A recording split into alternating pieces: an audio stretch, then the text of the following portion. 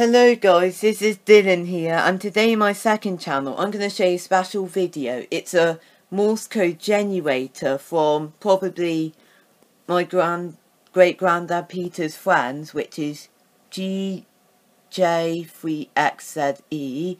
It's actually a Morse code generator, or a paddle. It's never been opened for many decades after he sent it him.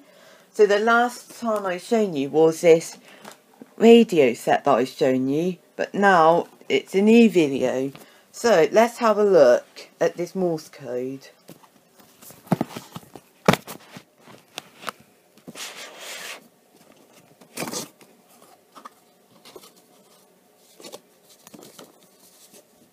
Here's notes.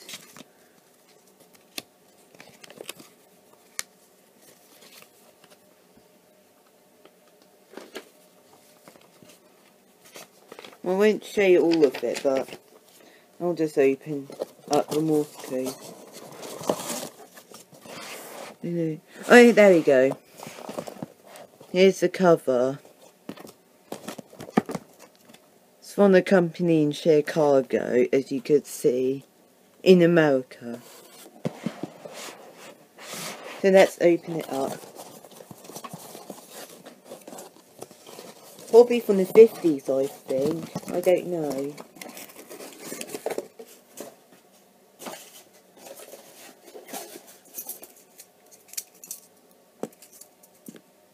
Right. Now, here is what it looks like. And with this old jack. Here's the left and right paddle.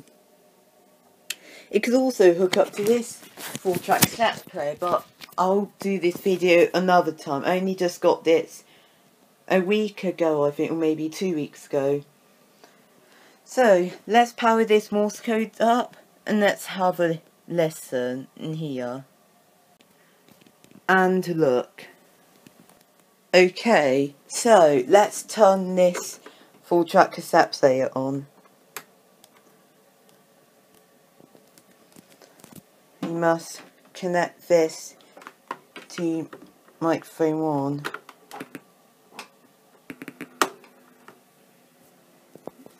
Alright, let's have a try. I'll turn it up. If you hear this, that's the noises.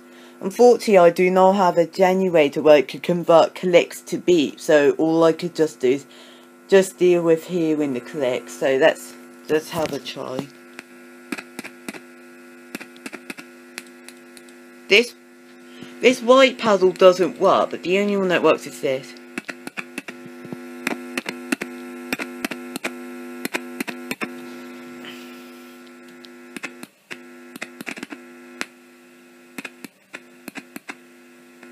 You could see it. You could see how it comes up.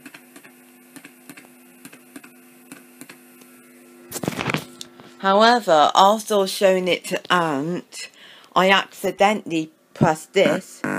It actually works. It actually makes noises. And when you press it, it does these strange noises. So let's have a try.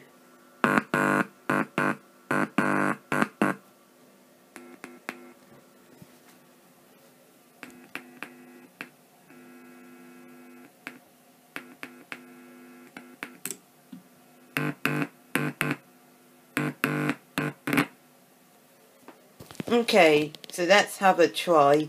Put in words using Morse code. This one makes a better noise, so I'll use this instead of this one. So it's better using this instead. Okay, let's have a try.